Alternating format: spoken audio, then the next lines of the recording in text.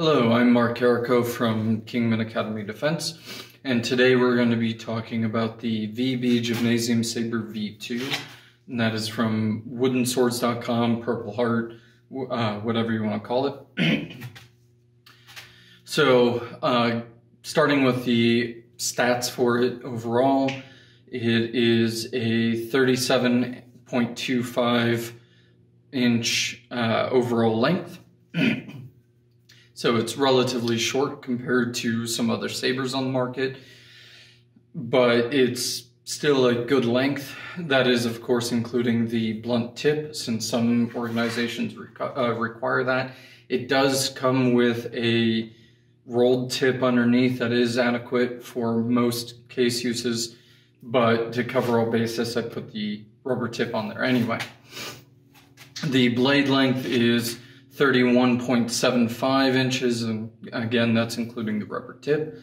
The grip length, the grip portion that you're actually holding, so not including the guard or the pommel cap, is going to be 4.75 on this one in particular. And the balance point is going to be about 5.5 inches in front of the guard. And the overall weight is 1 pound, 10 ounces, or 10.5 ounces. So my first impressions pulling out of the box a year ago now were that it feels good in the hand, it moves good. It took a little bit of adjusting, getting used to it versus rapiers or single sticks or other training devices for the Saber. But the thing I noticed right off the bat was the grip was too thin for me, so I went ahead and put a twine wrap over that, coated in beeswax, and now I think the grip is pretty much right where I want it. So bear that in mind. It is good that it comes with a smaller grip for those of you who have smaller hands. But for those of you who have medium or large size hands, you might want to do something to fix that.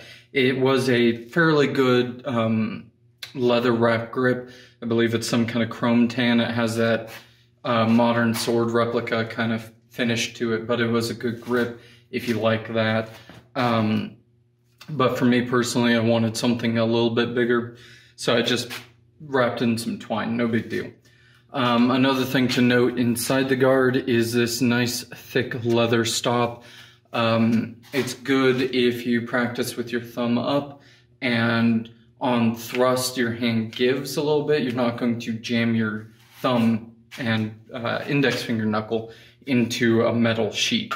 Now the guard, you notice that I did something a little bit different. I painted the outside black. When you receive it, the inside has a black coating on it as well. It's some kind of semi-gloss, I would guess lacquer, something along those lines.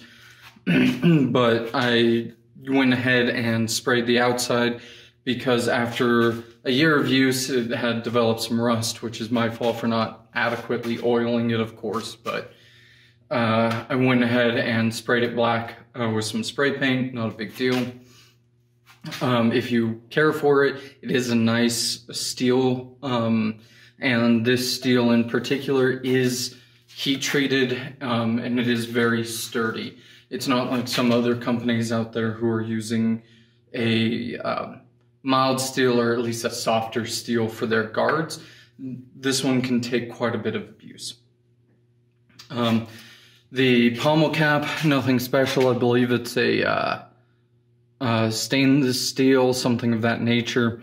It hasn't taken any rust, unlike the blade, which I've had to clean several times, which obviously it's a training weapon, you're going to have to clean it. But it hasn't developed any kind of rust inside or out, so I'm guessing it's some kind of stainless steel, or at least it's plated. That being said, the attachment here is it's essentially what's known as a Chicago screw or sex bolt, whatever you want to call it, depending on where you're from. I imagine that there are different names for it, but it is a headed bolt, essentially. So it's about 1/2 inch long and sockets over the tang, which is threaded to M6, I believe.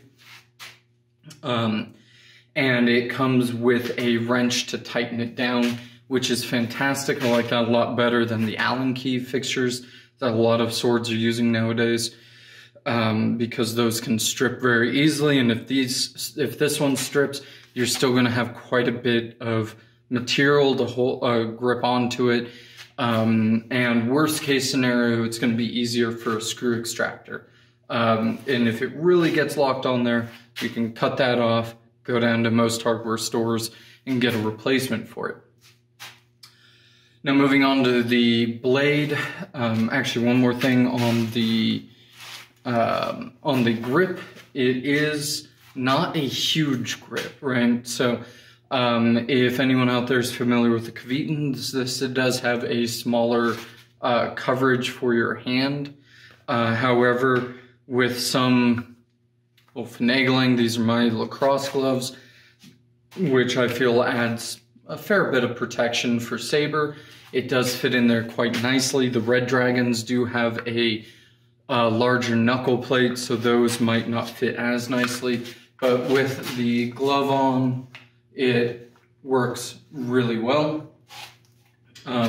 No real impeded movement. If you have the thumb caps on there or a lot of protection on your thumb, you might find it a little bit difficult to get the thumb up behind because of the curvature. However, once it's in there, there's plenty of room to have your thumb up and present point.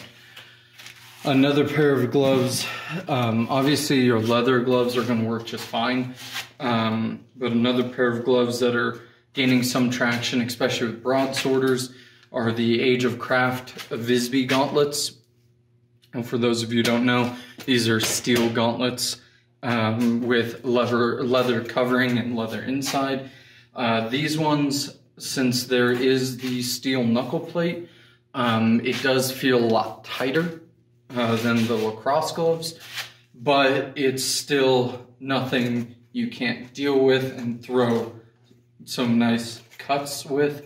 I do notice that because of the angle I'm at here, it is more comfortable to grip in a hammer grip rather than with the thumb up, so that is something to keep in mind as well.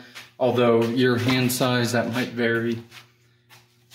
So the blade next.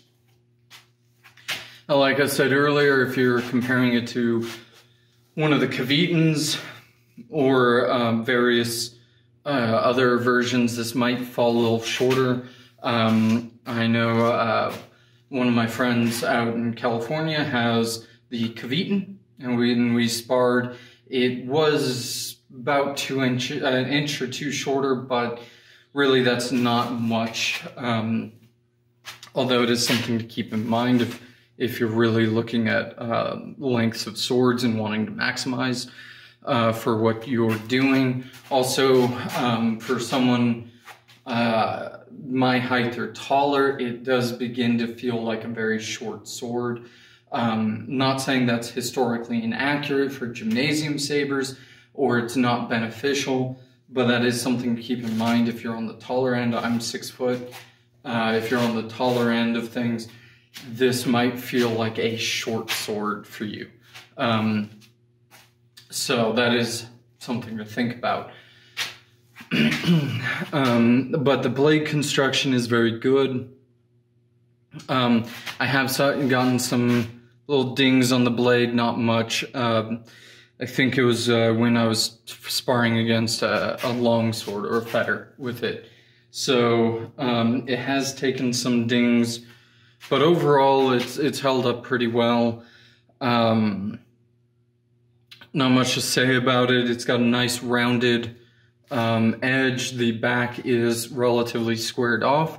So if you are doing a lot of reverse edge cuts and you're hitting higher up, that is something you might want to round off. Although it shouldn't be that big of an issue. And it does, the squared off section does continue all the way up to the point. So that's going to be up to you.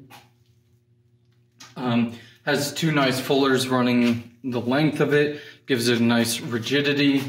Now, these are a lot stiffer than the K.A.Ds, which is good in the bind, but maybe not so nice to your opponent. So that's something to keep in mind.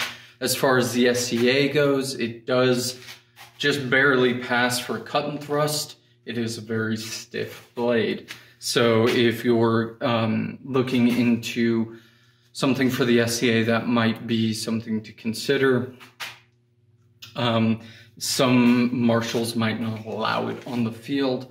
However, if you're in a Saber tournament or running a Saber class or in a Saber class, it should be fine. It's, like I said, it is stiffer than your K.A.D, but it isn't, I don't feel that it's unsafe, in my personal opinion, but your mileage may vary.